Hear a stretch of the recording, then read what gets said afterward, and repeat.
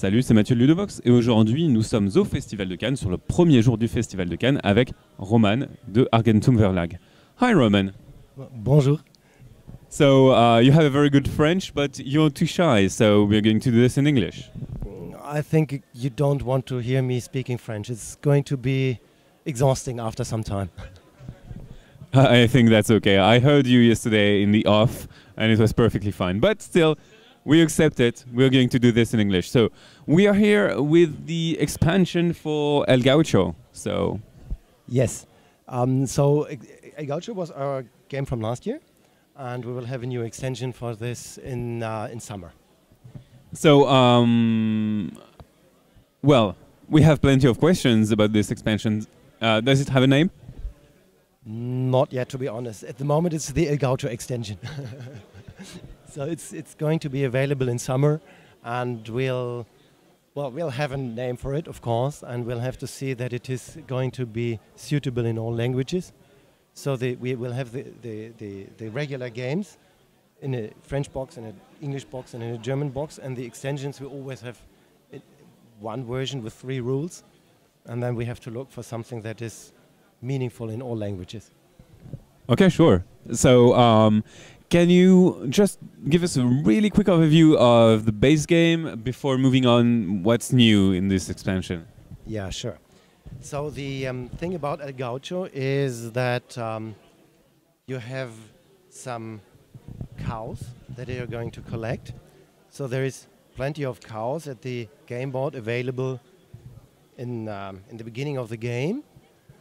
And the original game is 2 to 4 players.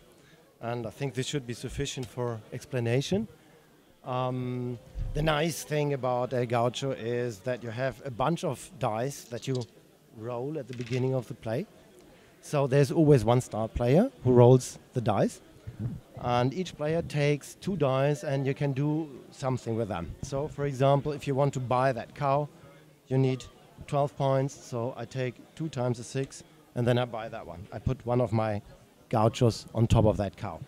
If I want to buy these cows, of course, I take different dice and then I can buy 2 of them.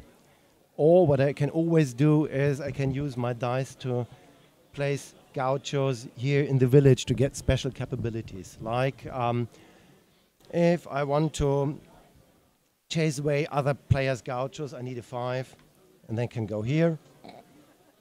Or if I want to sell cows, I need a 1, 2, or 3.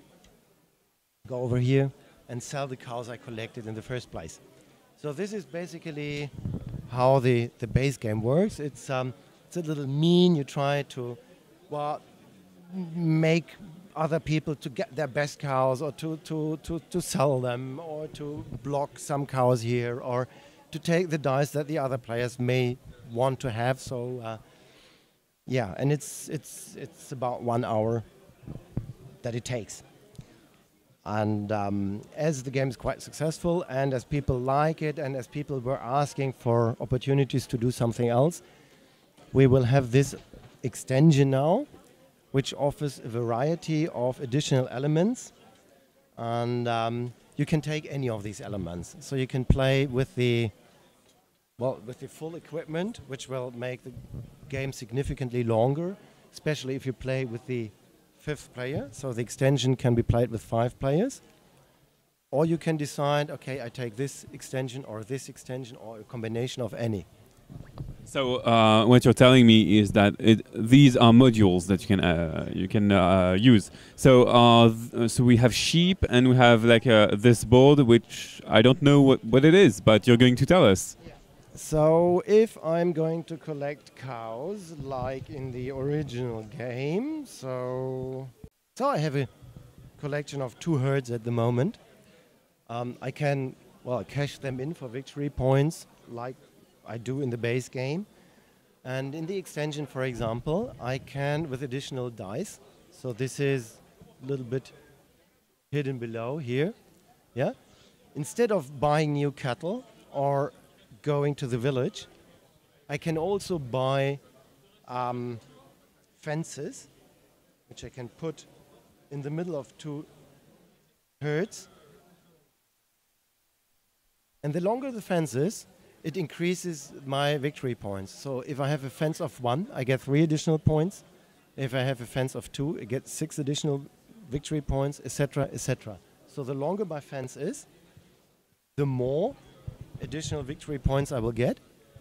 And I mean, it's a question of strategy, whether I set up a fence and then try to sell my herds more expensively. Another opportunity is I can spend any die to get a bag with fodder for the cattle.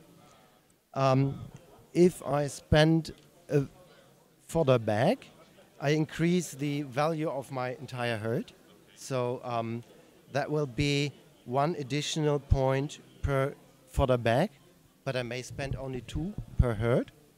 So if I include these elements, well, I increase my herd slower, but I will get more victory points. These I can use once.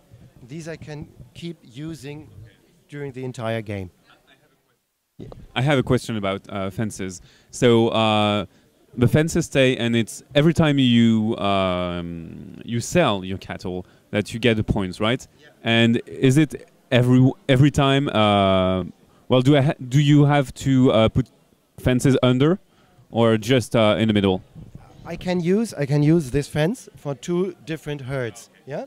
So if I start a 3rd herd, I can't use that fence. So the fence is only for 2 herds, and yeah. So there's many different strategies in the game. So there's people that try to collect as many different herds and immediately sell them, with here gaining extra victory points. There's other people that try to make 1 long herd, and now you have an additional opportunity to, well, yeah, look how you manage to come along in the middle. Yeah. Other opportunities you can, well, other elements, modules you can use in the extension is cards. So at the moment these cards are German, but they're going to be multinational, so there won't be text on them any longer. So they will be with pictograms that are the similar ones than these ones, so they should be easy be understandable. We don't need these dies, so they're crossed out. It's still a prototype. What you have here is if you fulfill certain criteria. So there's always 3 cards which are available. So for example here, this one is you have at least 4 of the new cards, or here you have a fence, or there's other cards like you have a from a 4-tile fence. There is other cards like you have a certain amount of gauchos here in the pampas, and there is about the herds that you have been collecting. So like this is, you fulfill certain criteria with the herds that you collect. So there's always 3 cards available, and if you fulfill one of these criteria, you just take the card. So this, for example, is 15 additional victory points. So at the end of the game, you will score these points. As a rule of thumb, these are, well, usually you're not looking to get this situation. But if you happen to have such a situation, which is usually not the best strategy, but then you will gain extra victory points, so you're back in the game. Yeah? So, do we always have 3 cards, or is it just like 3 cards for the entire game? No, you always have 3 cards, and if 1 card is gone at the end of the turn, it will be replaced by a new card. So, other ones here is bonus cards. So, what these cards do is actually they are, to a certain degree, similar to the buildings you have here. You gain additional capabilities. So, if you play with this module, you also have more open cards here available. You can buy them by using your dice. And if you buy one, you place one of your pawns here at the beginning of the card. And each turn it advances. And as long as you have the card, you can make use of that card. So that is one special capability that only you have. The disadvantage is you have 1 pawn left. Yeah, we can't use that gaucho. Oh, I mean, you can take that gaucho for use here on the game board, but then the card will be gone. Yeah? But as long as you have that card, you have additional possibilities to do something that an additional power that only you have. Yeah? And the last the last module that you can use is disasters that may happen. So there's always one card available. It will be replaced every time that a herd is taken from the game board and distributed to the players that have the gauchos. So this is part of the base game. As soon as a herd is occupied, all the players that have gauchos on the cards take their cows, they add them to their herds here, and you will have new cows from the deck, and the disaster card will be replaced. So it might be that cows get more expensive, or that you cannot do certain things for a certain amount of time. So it makes the selection more challenging. Yeah? Okay, what about the sheep? Because we have new tiles with sheep, but they have a star, so I guess it's not technically a 5 to get them. Exactly. So if you're playing with 5 players, you of course need more resources, more cows. Yeah. Otherwise, I mean, the game is balanced for 4 players. So if you play with 5, you take the additional sheep, and the point scheme, the victory scheme, is different. So you have that here on the cards. It will be available on the board as well, so that it can be easier read than here on the cards.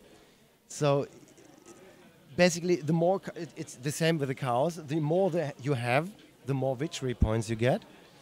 But the price for these cows is always the same, and the value of the sheep is only dependent from the amount.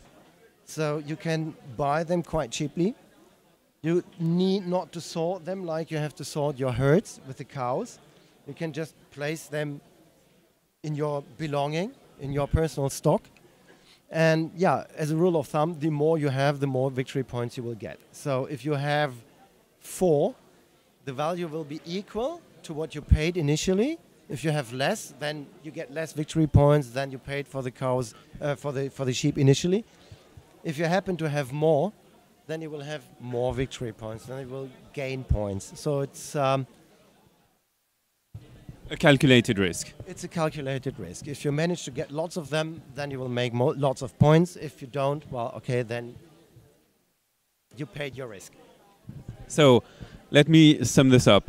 We have a 5th player, so these are not the final meeples. We have this module with the fences that we can use. We have the fodder that we can use. We have the bonuses, the disasters, and the objectives that we can buy, and the sheep. So the sheep always come with the 5th player, but all the rest is optional. You can just choose one and play with one or with all of them, or combine. If you play with 5 players, you need more cards, so you add 1 additional card here. So we will have, this is still the original board. We'll have a new board with places for the 5th player and place for more cows or sheep. Yeah. So they are shuffled with the regular cards, with all the other cards, and you will have them among the others. So it will look somehow like that. Okay. Yeah?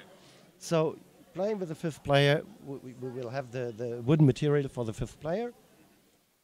You will add these cards. You will have an additional, as I said, like that. So the herd in the pampa will be longer. There will be more cows. As soon as it's occupied, it will be distributed, and you don't get the regular cows. You also get you still get the regular cows, and you also get the sheep. Yeah. Well, thank you, Roman. I might have one last question. Did you plan to have an expansion for a 5th player right at start, or is it something that you developed after, well, a year of game life? We thought about a 5th player in the original game already. When we developed the game initially, the game I got from Arve, from the author, had money. So there was an additional element. There was the victory points and there was money. And we decided to abandon the 5th player because the game just took too long. The downtime was quite long. And so we continued with 4 players. And now, as there is no money in the game left, So that was one of the changes that we came through when we worked with the game. We found out that there is no necessarily, well, we don't need that element. So the game works without that element. So we changed. So initially, you actually had to buy the cubes, the dice, and now the game is quite fast. And we thought, okay, so in this case, we can add the fifth player again. We played that with test groups, and they liked the game very much. And so we said, yeah, okay, then we'll have the fifth player again. If we have the fifth player again, we need new cows. And instead of having a sixth breed, we just said, okay, we are going to have something different, so why not sheep? Yeah? And the calculation scheme will be different as well. So we have that additional material. And for the players that are really used to that game and that want to have, well, little differences, that want to try out something new, we have these modules that they can add as well to get the different. Well, they know the game. Yeah, if people know the game and they want to have an additional element so that they can try out something new, there's plenty of opportunity. Okay, thank you, Roman, for this overview of El Gaucho expansion, which is coming next summer with a real name. Yeah, it will have a real name. Yeah. Salut, à bientôt sur Ludovox.